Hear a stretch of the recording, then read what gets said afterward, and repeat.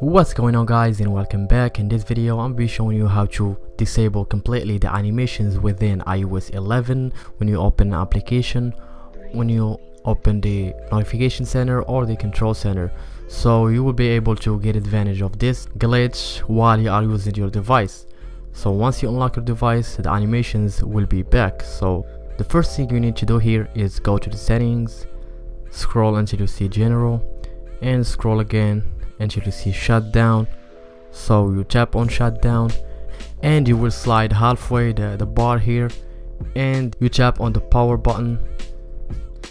You will notice here that your device or the lock screen freezes. So what you're gonna do here is invoke Siri and tell her to open an application. Open the music app. You'll need to unlock your iPhone first. So if you have a password, unlock it.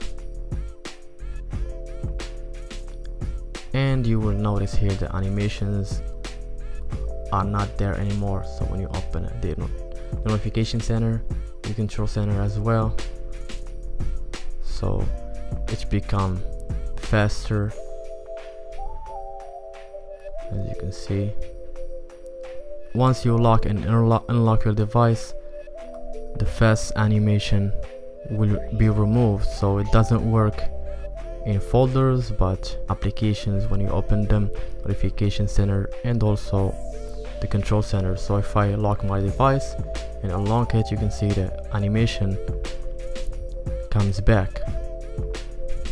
So yeah, this is a bug within iOS. Hope you guys enjoyed this video. If you did, make sure to smash that like button and subscribe if you haven't for new content.